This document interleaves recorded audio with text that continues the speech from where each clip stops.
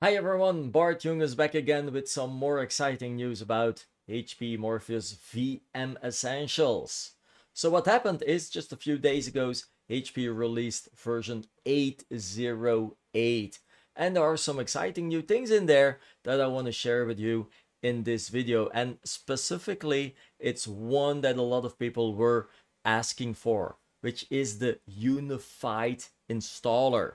Now, what is the unified installer? Well, until now, if you take a look at my other videos, you will see that there are 3 videos quite popular about installing Ubuntu on each host of your server where you want to run your new virtualization hypervisor on there based on HVM.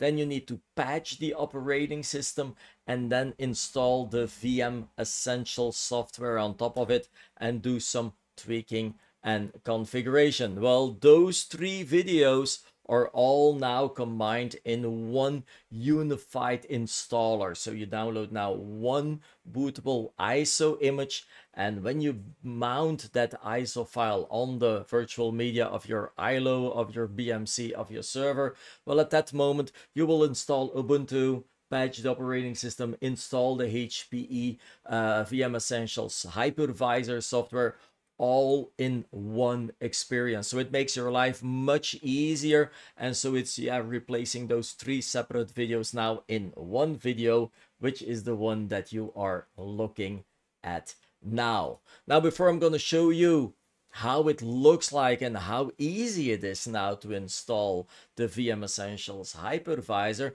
well, where can you find all this information? Well, there's one URL, hp.com/support/vme docs, and here you can find then the release notes of the latest version, which is 8.08 at this right moment. And so as you can see, there's a lot of new things in there, new plugins for Electra, for the Aruba switches as well, and some more other things. But the thing that I'm highlighting in this video is that HVM ISO package available through the software center.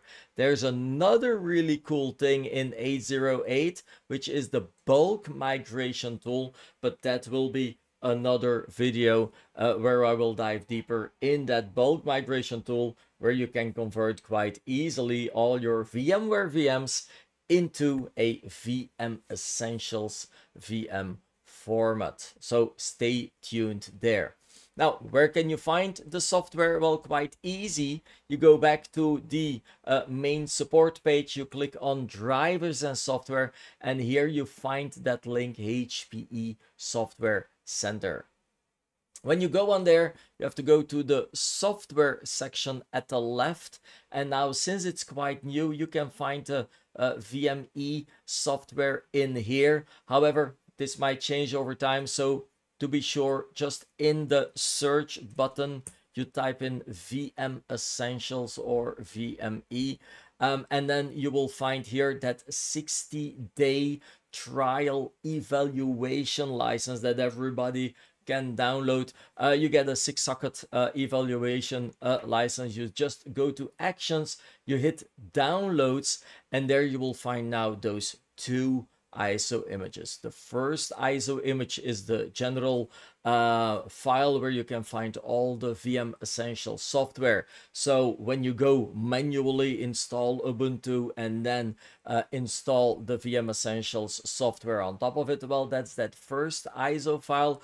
Or now new in 8.08, we have that HVM install ISO image, and so this is the one that you need to download if you want to have that enhanced installation experience. So just hit the download button, get those 2 files, and then let's get started with the installation. So normally you get started with connecting to your ILO or BMC of your server, and then mount that ISO file that you just downloaded from the software center through virtual media. Now, all the physical servers in my demo and lab environment here are running VME already. So just to show you the process, the flow, I'm using a VM, a virtual machine, but the experience, of course, will be exactly the same. So This is my boot manager of my VM. I mounted that ISO file, and this is what you will get if you connect on your ProLiant or third-party server with the VME ISO image. So we have that HVM installer. It's using Ubuntu 24.04. It will be the minimal installation. So I just hit enter and let's get that installation running. Now it's a minimized installation, so that means that you will get just 3 questions about networking, about storage, and then about the personality of the server, a username, a password, and so on. In this environment, I created a virtual machine with 2 network interfaces. Probably, depending on the hardware that you're using, you will have at least 2 or more interfaces. And I advise to take a look at the documentation website from VM Essentials, where you can find more details about getting started. Then there's installation, and then there is the first section of the installation is about networking, for instance, about creating bonds with or without LACP. So please go take a look there. There are quite some options. So what I'm gonna do now, just to show you how easy it is, because normally that was also one of those questions that I got quite often, is about, hey, in Ubuntu it's not that easy, you need to know net plan or during the installation.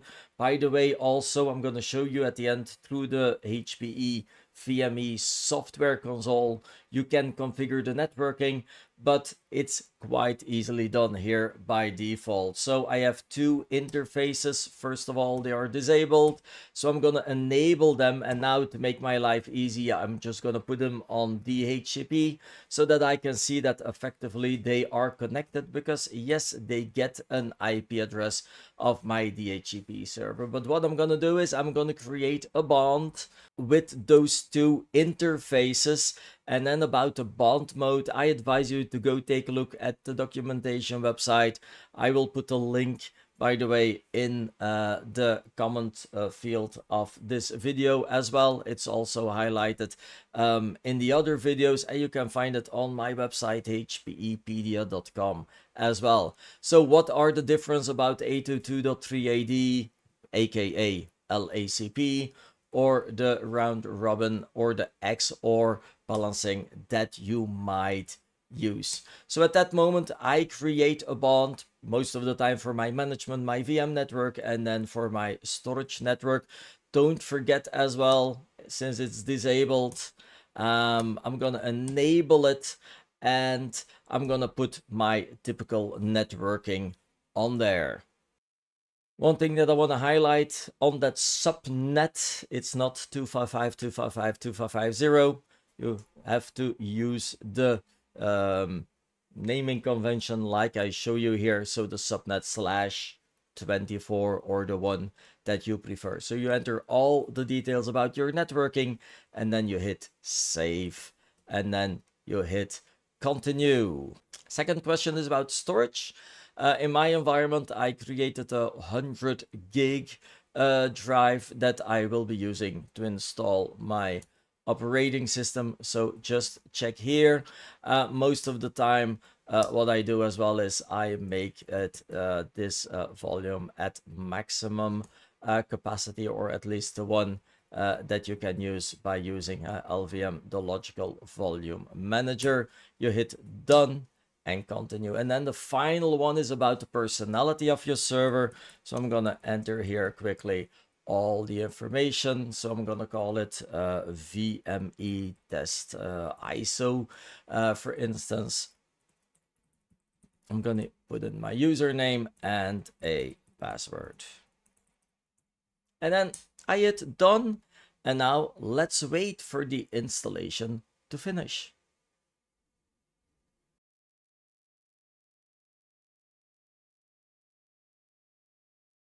And so once that the installation is done, you get that reboot now option. So effectively, that's what we're gonna do.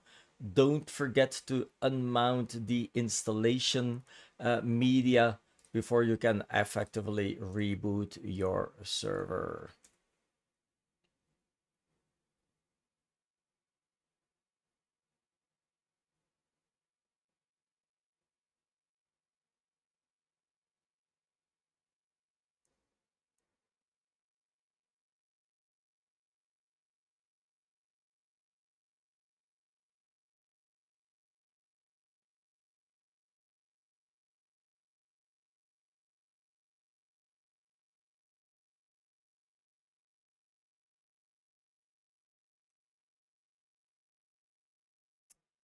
And once that you get to your login prompt, let's validate to see that the HPE VM Essentials software is also installed. How can you do that? Well, there's that one comment that you need to be aware of, HPE VM. And now I'm going to make a mistake that most of you guys will make, and then you will get the following error, because this is then the HPE VM console software, which is normally part 3 of my installation videos. Well, now it is part of that integrated installer.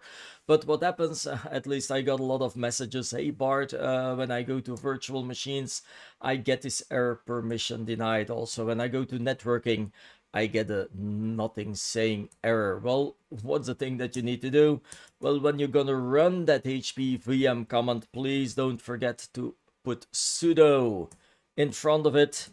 Type in the password back again, and now you will see that effectively I can see, yeah, at this right moment, no virtual machines running, but I can see now as well my network interfaces.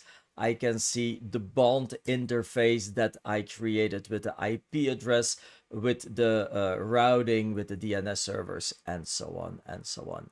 So just to show you now how easy it is to get into the HPE VM Manager, configure the networking, check virtual machines. And so from this moment on, you can start with the installation of the VME Manager after that you executed this installation on all your individual hosts. At least I hope that you see the big advantage of this unified installer compared with the manual installation steps before. Hope you like it. Stay tuned for more videos that are coming.